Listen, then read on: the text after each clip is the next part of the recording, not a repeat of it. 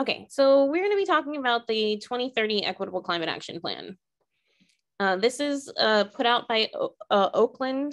This was something that was created in 2018 that was done through a major community outreach process.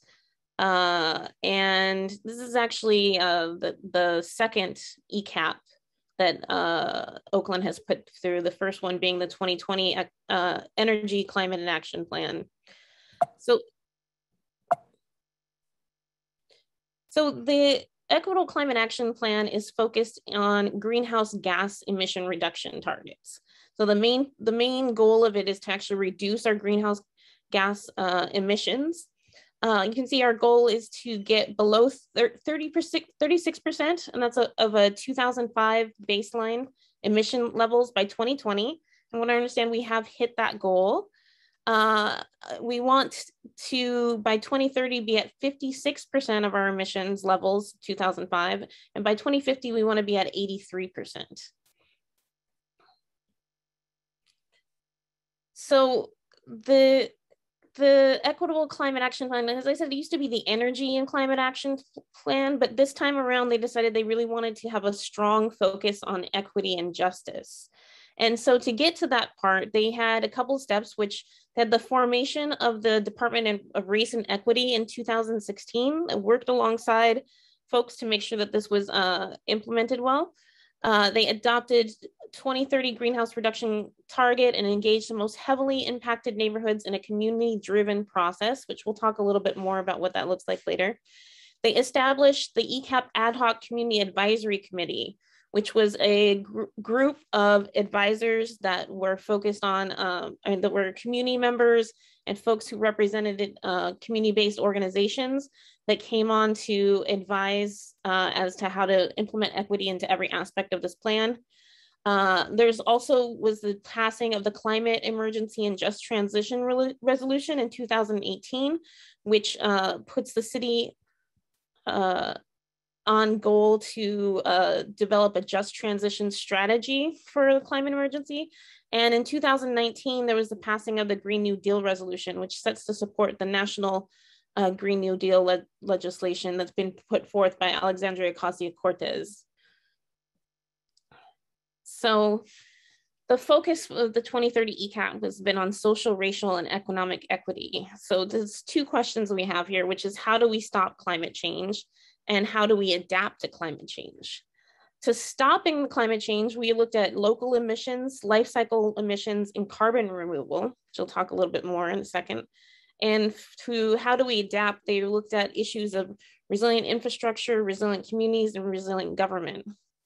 So this is a 10-year plan to get to our 56% level, and in a way that will increase equity and reduce racial disparities across the city, in theory. So the city of Oakland tracks two types of greenhouse gas emissions, local emissions and life cycle emissions. So local emissions are emissions that occur within the city. So they mean like something directly, like you drive your car in the city and the exhaust that comes from your car pipe is a local emission. If you are using your electricity within the city, that is a local emission. Those are the easiest emissions to measure and to address throughout the city. Life cycle emissions are local emissions plus emissions that occur throughout the world to support activities. So it can be manufacturing, mining, packaging, transportation, all of that goes into life cycle emissions. So if you imagine somebody in Oakland orders a product online, the life cycle emissions for that product go to how was it made, how was it manufactured, where did the supplies come from, how was it shipped to Oakland, and then also what happens at the end of life to that program, how is it disposed of. These emissions are harder to measure and are impacted by many factors outside of the city's control. So you can see that life cycle emissions are 3 times greater than local emissions. And this is the breakdown of where we're seeing our local emissions and life cycle emissions come from. You can see for local emissions, the bulk are coming from transportation, with buildings being the next biggest one. And we have waste in the port. coming from it. And when you look at life cycle emissions, transportation is a large portion of it, but material consumption and waste, that being like, what do, you know, things that we buy, things that we use, and things that we throw away are equally on par with transportation, and then buildings and port being the next ones. So there are 5 principles that guided the development of the ECAP, ensuring that the plan is equitable, ambitious, realistic, balanced, and adaptive.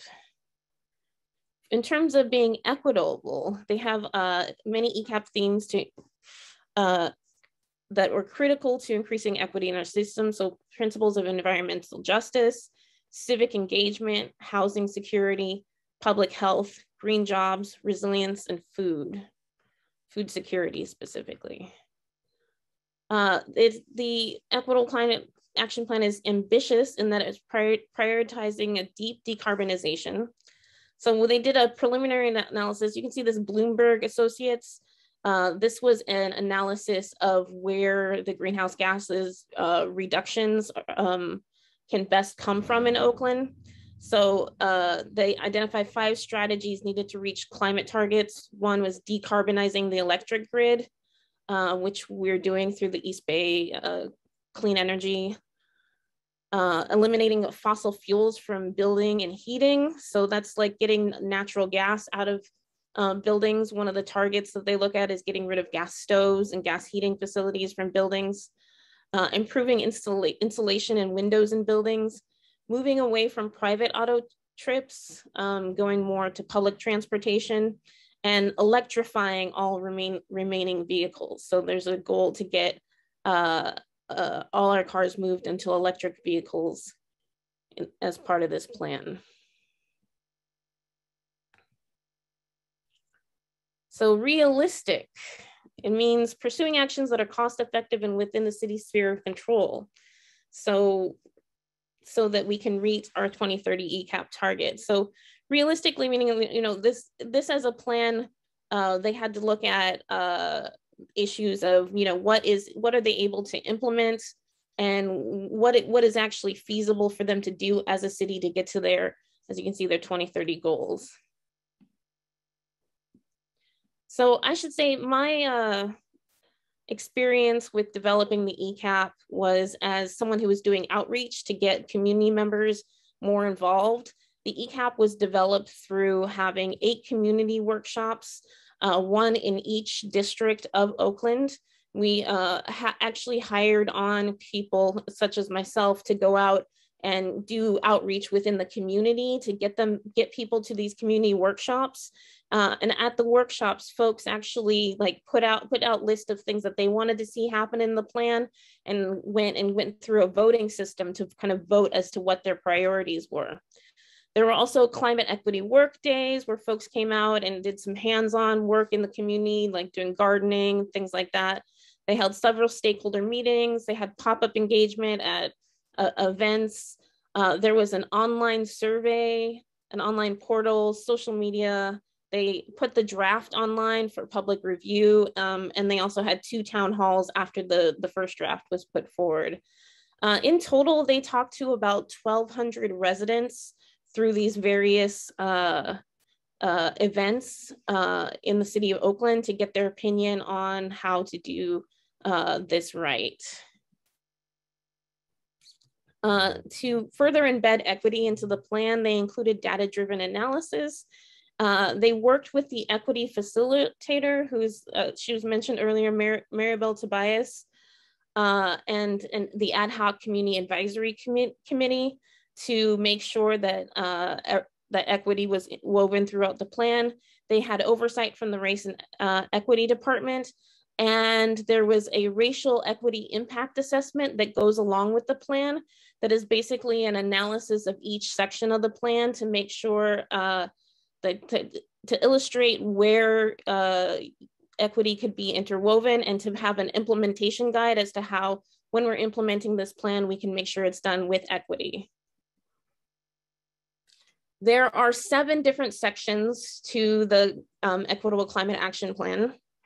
The first is transportation and use. So looking at reducing vehicle miles traveled through active mobility, public transportation, and vehicle electrification. Building and energy, so eliminating fossil fuels from buildings and also from our energy supply. Material consumption and waste, which is looking at supporting a circular economy so that, you know, whatever we use goes back and is done in a circular way. Minimizing single-use plastics, eliminating organics in landfill, and reducing food insecurity. Looked at issues of adaptation, which we'll talk a little bit more about, but we're looking at increasing community and facility resilience, increasing green infrastructure, and understanding vulnerabilities. Carbon removal, which refers to things like planting trees, increasing urban forestry, carbon farming, and exploring other opportunities. 6 is port leadership, so working with the port to reduce direct and indirect emissions. And finally, 7 is city leadership, which is to reduce fossil fuel dependence and innovate through leadership, and launch the Oakland Climate Action Network, which, so it's interesting because the Oakland Climate Action Network is the idea of having local citizens who are hired to go out and talk to the community about the Equitable Climate Action Plan and help to implement the strategies in the Equitable Climate Action Plan. And actually the Shoreline Leadership Academy is largely based on this idea of like having residents who are going to learn about all of these issues and then kind of teach the community and do outreach from the community on this. So a lot of what you guys are doing was born out of that idea. So for the Racial Equity Impact Assessment and Implementation Guide, it was developed by EJ Solutions. It included a preliminary equity screen of all of the different elements of the plan. It included equity-based key performance indicators, and it talked about best practices in equitable engagement, including guidance for how to start the Oakland Climate Action Network. So it says it doesn't happen without community leadership. Obviously, you know, in order to implement a plan like this, we need help from all across the city. So here's some of the organizations that they worked with: Grid Alternatives, the Scraper Bike Team, Food Shift, and there are various other organizations across the city that not only help to develop the plan, but now are looking to help to implement its actions. So in order to achieve carbon neutrality by 2045, we are looking at the main points of transportation, reducing electrifying building and vehicles. So buildings, we're working with the East Bay Community Energy, which is our local energy provider, which the East Bay Community Energy actually works to green our electricity supply, helping us to get more of our electricity supply from renewables overall. For waste, we're looking at zero organics to landfill. So more composting, more diversion of food waste from the landfill, and then carbon removal, looking to have negative emissions by 2045 through urban forestry, proactive tree maintenance, and carbon farming, which I don't know if you guys know right now, but there's an urban forestry master plan that's being put forward that's doing a calculation of all of the trees in the city and all the places where we need to put trees, and putting together a plan for how we're gonna reforest Oakland. Okay, so that's the end of that one. Do you guys have questions about the Equitable Climate Action Plan? Yeah. Yes, I do have a question. Sure. And the question has to do with your last slide. Okay. What is carbon farming? Carbon farming, it's when you do certain things in order to take carbon out of the air. So you can do it with trees. There are other things that will that take carbon out of the air, like algae.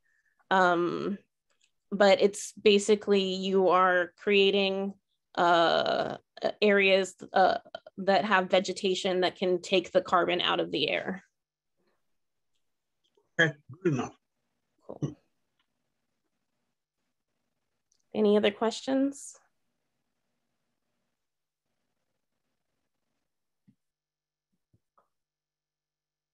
Okay. Well, if we are done with that, I want to introduce. I have a question. Oh yeah, go ahead. The list of community outreach events that you had. Yes. Can you say more about that? Like, where did you target? Where did you host these events, like the pop up? What was that? Like, did you have a time period you did that in? And Yeah.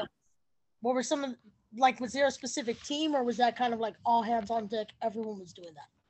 It's great that you're asking this question, because this is actually what I know the most about in all of this too. So they had the equity consultants that I referenced. There was two folks who were hired on to be equity consultants, and they were in charge of doing community outreach. And as part of that, they hired about 20 community members to go out and flyer in the neighborhoods, to go talk to major like other organizations. So like we went and talked to local groups to turn out people to these meetings. So the first 8 meetings happened within about a couple months of each other, like 3 months of each other, in the different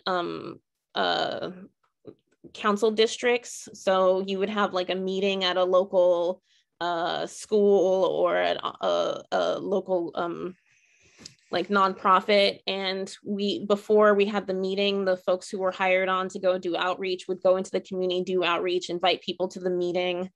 Those meetings were kind of like brainstorms where folks would kind of put up ideas for what it is that they want to see as part of the Equitable Climate Action Plan. And after we get all kinds of ideas put up on papers all around the community and around the auditorium, wherever we were, then we would give them all like stickers, and they could put stickers on what are their like priorities. And through that, we could see like who the community members' like main priorities were for it. And that kind of informed what was put into the Equitable Climate Action Plan. And then like for the pop-ups, it would be like, you know, if there was a festival that was out, then people would go and table. After we had all the meetings with the community members, then the plan got written, and then we came back for town hall meetings where the plan was presented to the community, and the community was allowed to have comment on it and to talk about what they felt was missing or what they felt could be done differently. And then there was like a public comment period where folks could go online and they could read the plan. And then there was also the ad hoc community advisory committee that met on a monthly basis and reviewed what was going on with the plan. And that was also open to the public, like the public could come and actually make public comment and watch that meeting. So yeah, sort of like, it was a pretty extensive community engagement process. I still think, you know, I still think it could be more in depth, but it's probably one of the more in-depth community engagement process I've seen. 1,200 people in a city of 420,000 is not a lot, but it's honestly 1,200 people advising on a document is more than you usually see when you have government community engagement processes. Hope, did that answer your question? Yeah, it did. That was awesome. Thank you. No problem. All right. Any other questions? Phoenix, where is it now? It always seems like there's a new status of where it's at. I guess the goal that was met, that was made already, you said 2030 was met, and now it's I mean, were any disappointments? Because I know that being on the inside, I had heard some, you know, some things that weren't exactly gotten from what the community wanted, and I just don't have any evidence to speak to that, but I just want to know where it's at and if you're satisfied with it. I'm never satisfied. It could be better. And you know, there's a lot of drawbacks to this plan. One of them being like, there's just not a lot of money to implement it. And this is something you see consistently with plans, is they'll put together these really big plans, but they won't know where the funding is going to come to make any of it happen. And the organization that, or the part of the department of the city that actually put this plan together and is responsible for implementing it has about 2, maybe 3 staff members. And the plan is huge, right? So like there's 7 different sections, but there's 40 different targets within it. So, you know, if you can imagine, like even just putting together the Oakland Climate Action Network is a huge endeavor in and of itself. Like they have to fundraise for it. They have to implement the program. You know, that could be 1 to 3 people implementing that in and of itself. But for each of these sections, they only have a couple of people working on it. So they did just recently send out a message saying, hey, it's the anniversary of the Equitable Climate Action Plan, and kind of listed some of the things that they've done. You know, if you want, I can forward that on to people, and you can see that. You know, they're getting there. You know, they're getting some parts of it done, but I think in terms of getting all aspects of it done, we're just going to need to see a lot more funding coming to the city to make that happen.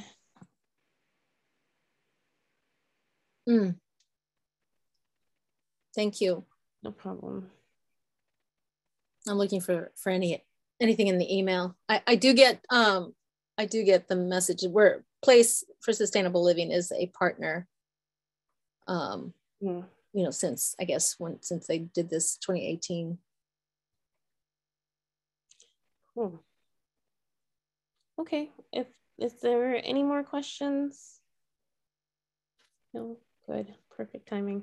Great. Okay, so I'm going to introduce our next 2 speakers who are with the City of Oakland Planning Department. So Lakshmi Rajagopalan is a planner with the City of Oakland Planning and Building Department with a background in land use and sustainable mobility in India and California. She is the housing element lead for the general plan update, which we're going to talk about next. And also Deanna Perez-Domincich is a planner with the City of Oakland Planning and Building Department with a background in health equity, sustainability, and community engagement in California. She's the environmental justice element lead for the general plan update. So welcome, you guys. They're going to talk to us about the general plan.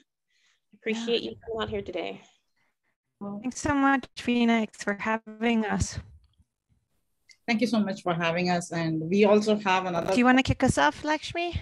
Yeah. Can you hear me? Oh, sorry. Maybe there's a lag on my side. Can everyone hear me? Can you just, Phoenix? Yeah. Okay. So we also have another colleague, Daniel Findley, who's the safety element lead, but he also helped us with the presentation, but he couldn't be here because of prior commitments. So I can share my screen, right, Phoenix? Okay. So we wanted to start with, staff are working on a short video or a series of videos on the general plan update to kickstart the process. So I wanted to start with that and then go into the presentation.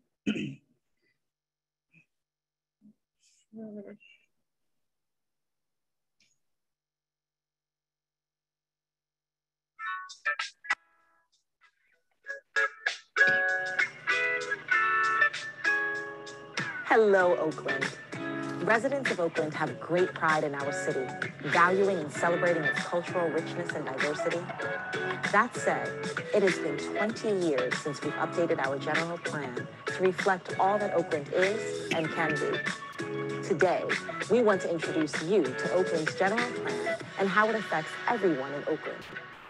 A general plan for the city of Oakland means that we will have an opportunity over the next several years to work together through community engagement, through technical expertise, through different affinities of concern around open space, around housing, around transportation, around environmental justice, which is a new component for the general plan, this iteration, in order to really craft a common vision of how we see the city moving forward for years ahead. And it will give guidance both in terms of policies, programs, and specifically give us a baseline for the city's land use and for the city's development according to those visions and intentions that come through the update process to the general plan. Oakland's own legacy of colonialism, injustice, structural racism, and discriminatory practices have created inequities in our city, specifically for Black Americans and other communities of color. Those inequities continue to result in profoundly disparate outcomes in economics, education, health, and more. Most parts of the city's current general plan, the guiding document for Oakland's future, were developed in the 1990s and did not recognize or address these aspects of Oakland's history. This is about to change. With this comprehensive update of the general plan, the city has the opportunity to advance its commitment to create a fair and just city, undo past harms, and address inequities through policy. I bet you're wondering why you should care about the general plan. How does it affect you? I can't think of any process that perhaps calls for a broader engagement and participation by residents and stakeholders than the general plan. There are so many aspects that touch so many parts of how we live in the community that we want to make sure that everyone's aware of this and that we think of participation across all demographics, across all the communities geographically, across all the roles that we play as members of the community, whether we're employers, workers, culture bearers, whether we are looking at how we use our space recreationally, how do we engage in living in the city of Oakland?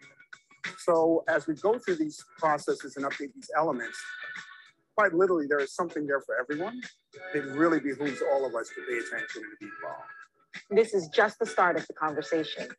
Hopefully, this video has given you a bit of insight into what Oakland's general plan planning process can do for you and all Oaklanders. Soon, we'll have more videos, press releases, website updates, and most importantly, ways for you to participate in crafting this new vision for the city. Remember, we want to hear from you. Connect with us at the web address on screen. We look forward to continuing to build Oakland together.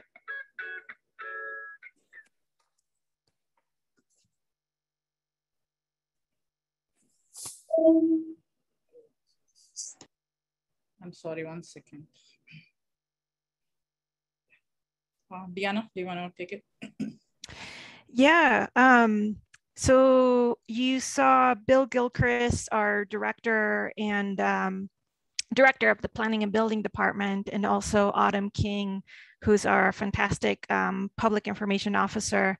And I said that there was a question in the chat about where the video is located.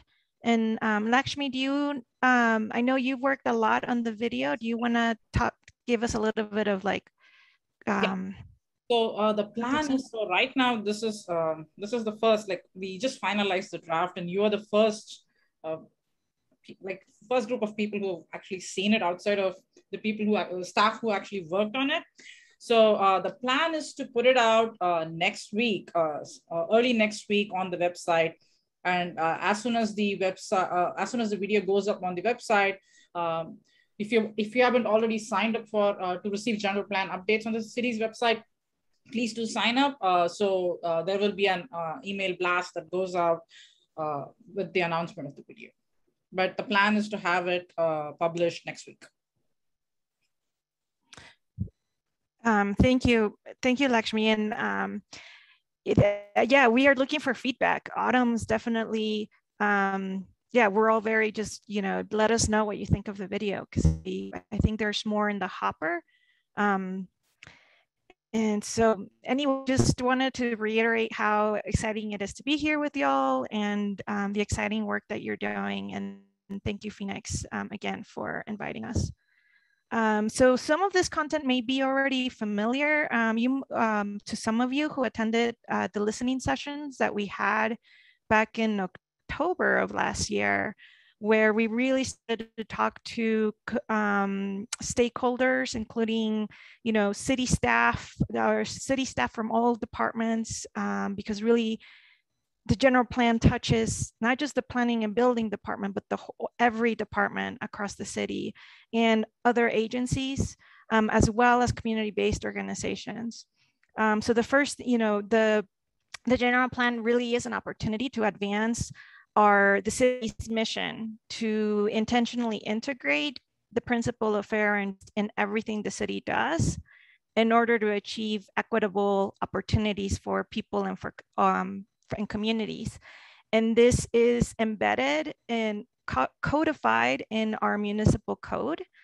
So we know that this means that we have a responsibility to really undo the harm of systemic racism by eliminating and focusing on the root causes of social inequities that we know are predictable by race.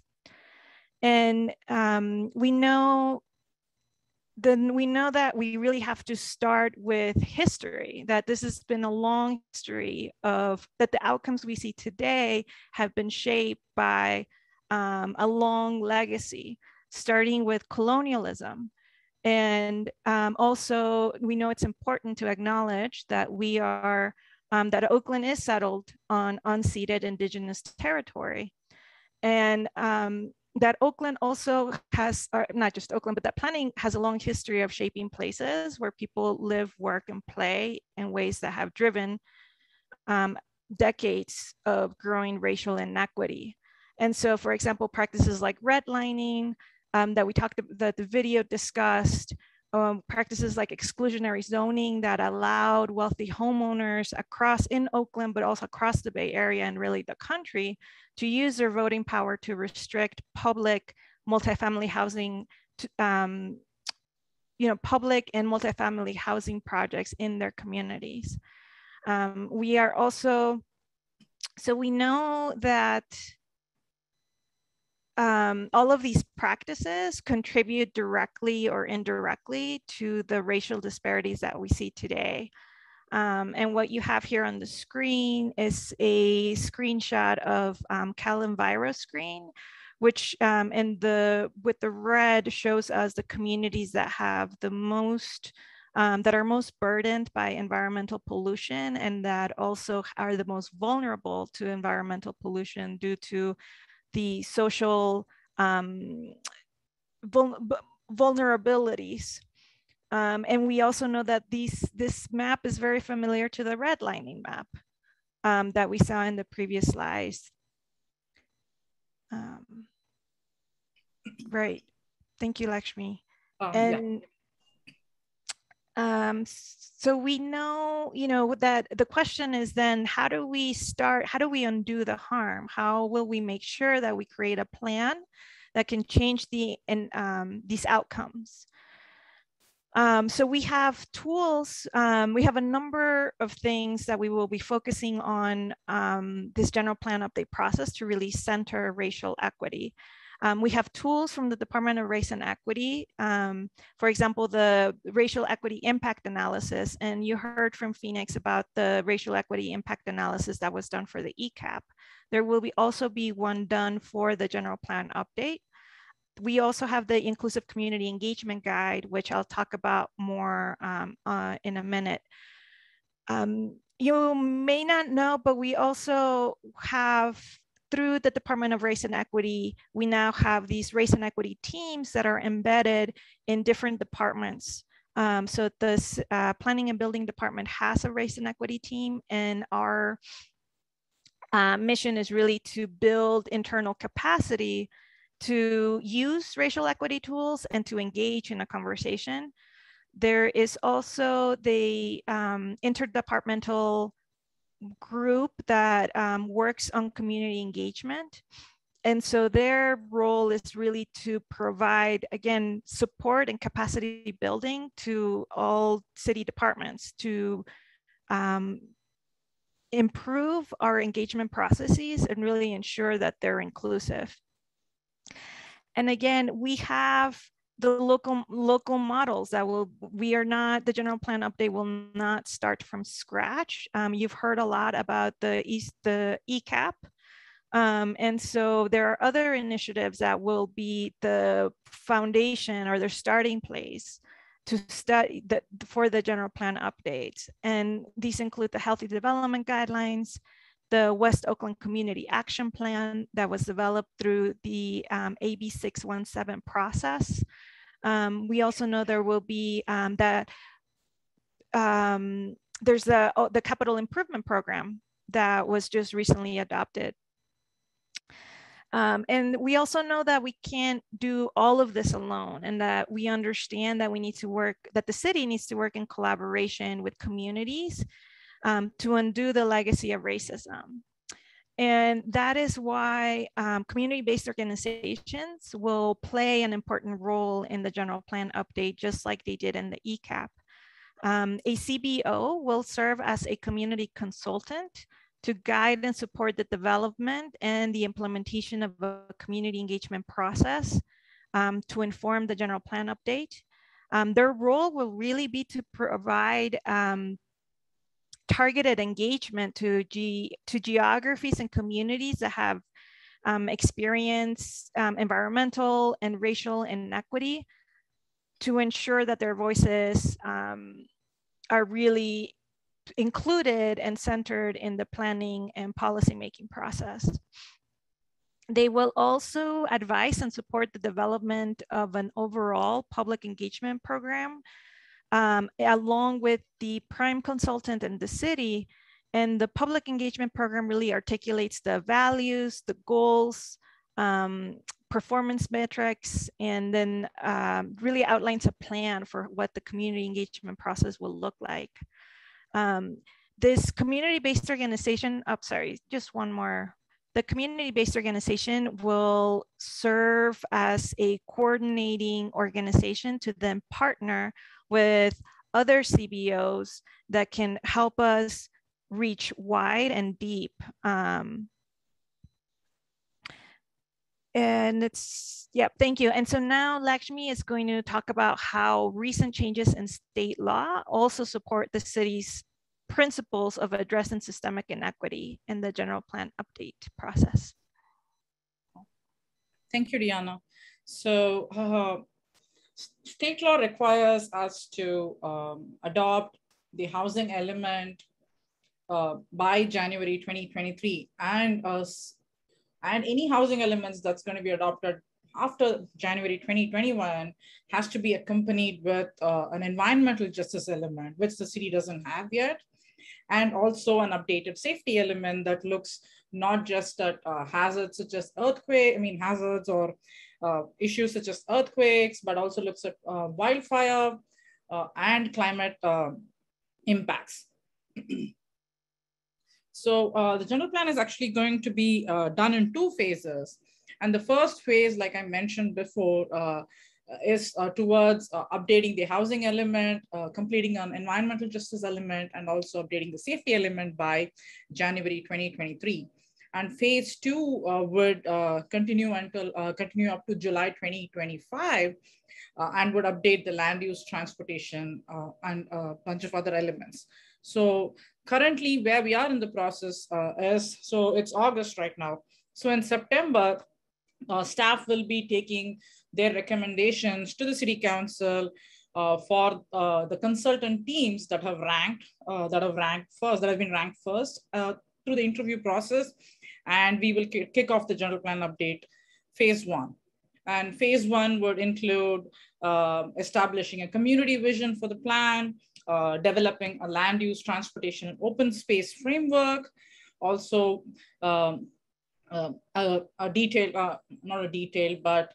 involved community engagement process, and developing the environmental justice, housing, and safety elements. And all of this will be informed by a racial equity impact analysis.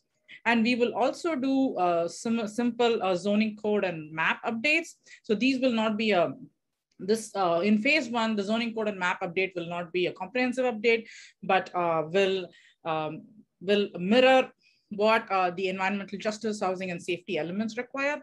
And all of this will also include environmental review and compliance through the CEQA, the California Environmental Quality Act process. And in January 2023, we are hoping that the council will adopt the elements, and HCD, the state housing and community development department, will certify the housing element, which will then make us eligible, which will make the city eligible to receive affordable housing funds.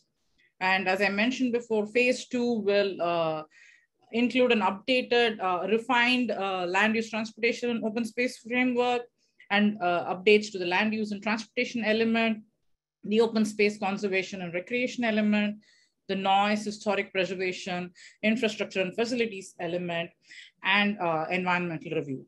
What this slide doesn't include is all of this will be accompanied with a public engagement or a community engagement process. And there will be several points in the process, several times during the process, where there will be input solicited, the draft plan will be put out, and there'll be input solicited. And similar to the ECAP, we will have community town halls, but that's something that will be developed once the consultants come on board. So to go into a little bit of detail about the housing element. So the housing element typically identifies opportunity sites and identifies policies and programs that ensure affordable housing is built and developed within the city. So recent legislation in 2017 and 2018, several bills were adopted that not just required equitable distribution of housing within a jurisdiction, so within Oakland or within the county, but also to make sure that they are located in high resource areas, such as areas with access to areas with access to food sources, areas with access to good transit, areas with access to good jobs and housing and safe housing. And the new legislation also requires cities to locate housing in a manner that takes into account the wildfire hazard zones and climate change impacts. So the safety element will incorporate the local hazard mitigation plan. So the city recently adopted the local hazard mitigation plan, LHMP. The LHMP currently already identifies the potential natural hazards and their impacts to people, property, and the environment, and what actions can be taken to reduce those impacts. And the LHMP also includes climate change as a specific topic to look at sea level rise and flooding and other impacts due to climate change. I mean, even increased wildfire risks are an impact of climate change. And the LHMP also includes a vulnerability assessment where it looks at neighborhoods in Oakland and tries to quantify how vulnerable these neighborhoods or these areas are to specific hazards. And thank you, Lakshmi. So Senate, as you all are probably aware of, Senate Bill 1000 mandates that any municipality in California with low-income communities that are disproportionately burdened by multiple sources of pollution and vulnerabilities develop either an environmental justice element or a set of EJ policies that are then integrated into all other elements of the general plan. Now, the goal of the EJ element is really to confront and find solutions to address the compounded health risks in frontline communities by decreasing pollution exposure, increasing community assets, and really improving overall health. So there's this focus on health inequities. The first step to the sort of develop the EJ element or process is to identify EJ communities. And so the state law defines EJ community as a low-income community that is disproportionately burdened by pollution and other vulnerabilities. So this has to be done prior to really beginning the planning process so that upon the completion of this sort of screening process, the location of EJ communities, as well as the nature of the environmental burdens, health risks, and needs of the community is really clearly defined and included in the general plan. So let's see, the EJ element has a number of statutory requirements. So SB 1000 mandates that health risks in disadvantaged communities are addressed by focusing on pollution exposure and air quality, looking at public facilities, so really promoting facilities such as parks and community active infrastructure that supports like biking and walking, and also healthcare facilities. Another important topic is food access, as well as safe and sanitary homes. So there's a strong sort of connection to the housing element, as well as the EJ element must include community engagement policies. So policies to really promote equitable and inclusive community engagement that benefit EJ communities. And there's also a focus, another requirement of SB 1000 is that that we address the needs of disadvantaged communities, meaning that we need to include policies to identify and reverse sort of funding inequities, for example, and to really just prioritize improvements and programs that benefit EJ communities. And now I think, yep, we have a little, we just want to hear from you, and we have a brainstorm activity that Lakshmi is going to lead us through. So I just posted a link in the chat. So if you can access that and let us know what issues are most important for your community for the general plan update to tackle. And the second part of the question is, why do you think it's important to participate in the general plan update process? And what I'll do is I'll share another screen so we can start seeing the responses coming in. And I will also put a link to the general plan update website. Deanna, do you want to put the general plan update website link in the chat? Yes. Yep. So that I can share the other screen. 1 second.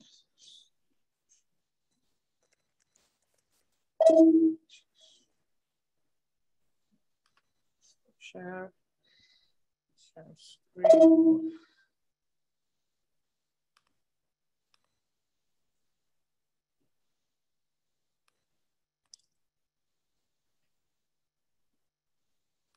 So if you can provide your thoughts, like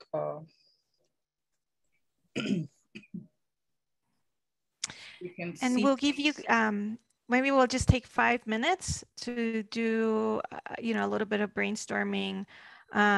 If you don't have access, if you're on your phone right now and would rather just give an answer, please feel free to unmute and do that.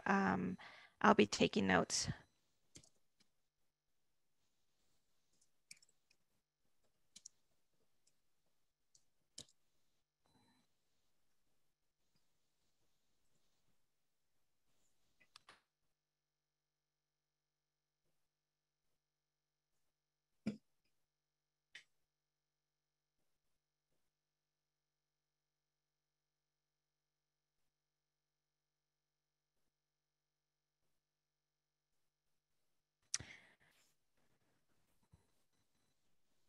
Can't quite figure out how to add my ideas on.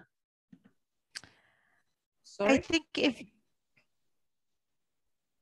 we just need some, if you click on the green plus button, that should open up a sticky, and then you. Yeah, I'm sorry for failing to mention that. I apologize. And I see, as far as just something caught my attention, one of the key issues is the lack of affordable housing above 580.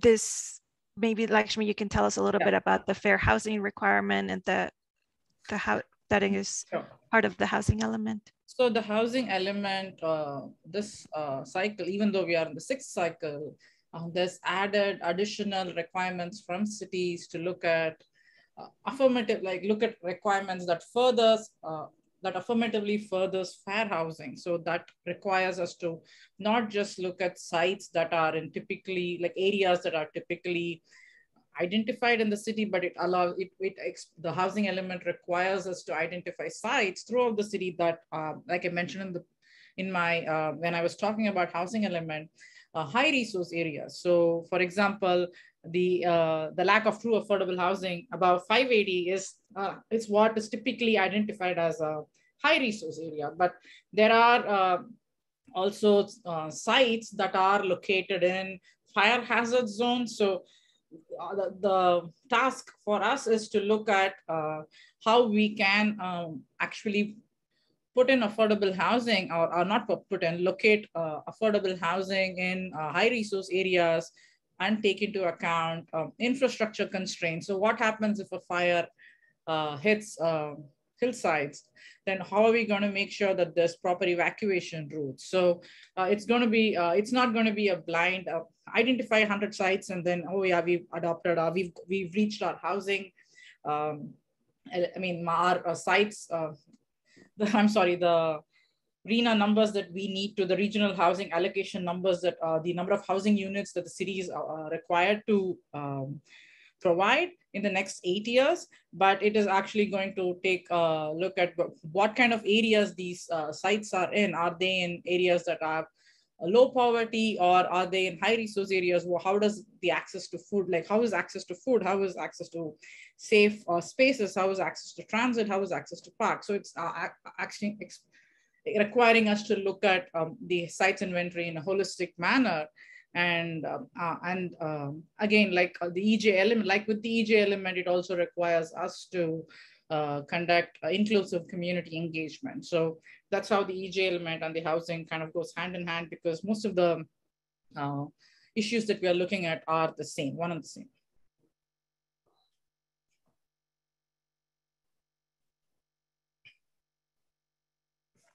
And I know we have about 5 minutes left in our time. And does anyone want to volunteer to share their thoughts, or if you see something on the board that resonates with you, or we can open it up for questions at this point as well. Yeah.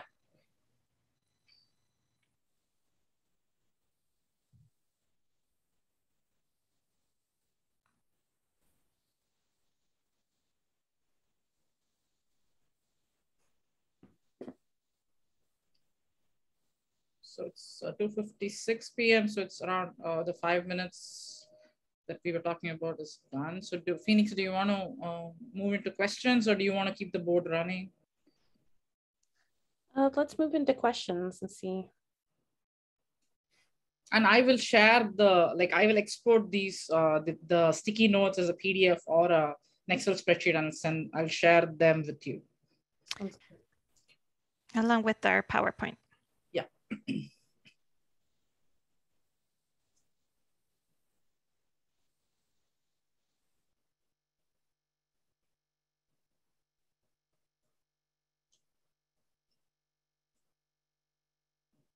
Are there any questions?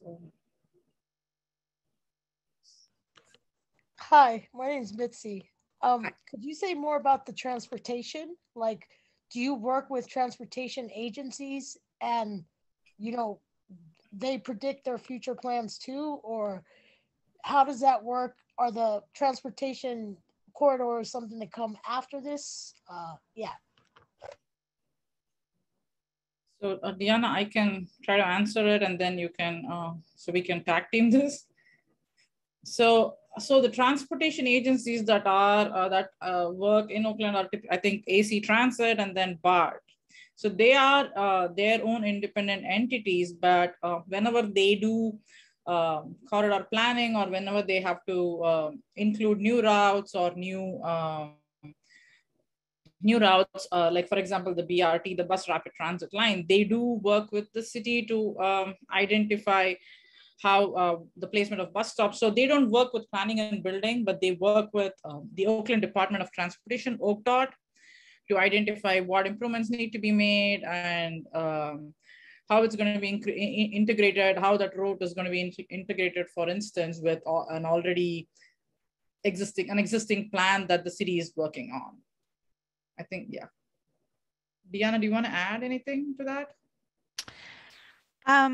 No, I think that was a really good, and that was a really good answer. There will be a, as part of the first phase of the general plan update, we will be developing a transportation, land use and transportation framework, as well as the phase 2 will include a transportation and land use element, because that is a required element.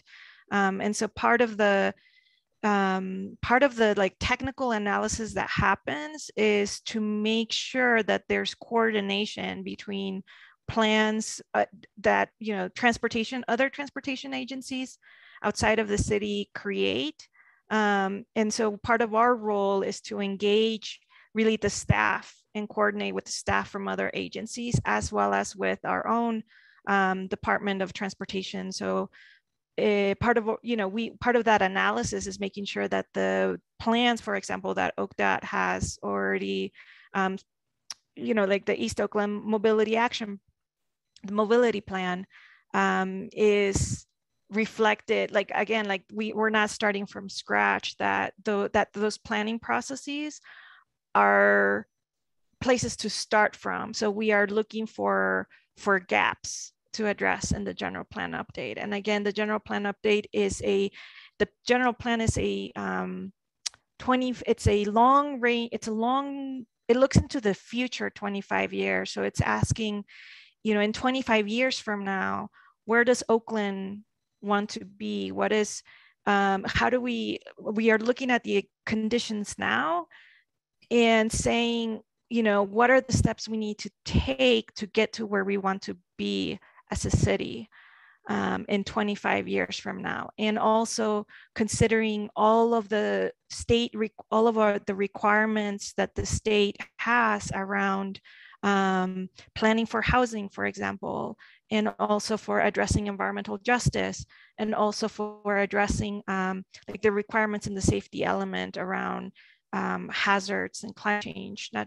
So I'll stop there because. And so to add to what Diana said, and this kind of relates to what Phoenix presented with the ECAP. So it will also coordinate closely, or it will also align closely with the ECAP about reducing greenhouse gas emissions, because vehicular transportation and vehicular emissions are a huge source for local emissions in the city or in any city. So it would look at reducing vehicle miles traveled and increasing there's this new, so increasing middle housing, improving safety, so safety from traffic accidents. So it will look at all of those policies and programs that further those policies. Thank you. Okay. So we're up on 3 o'clock right now. Lakshmi, Deanna, thank you so much for that presentation, for joining us today.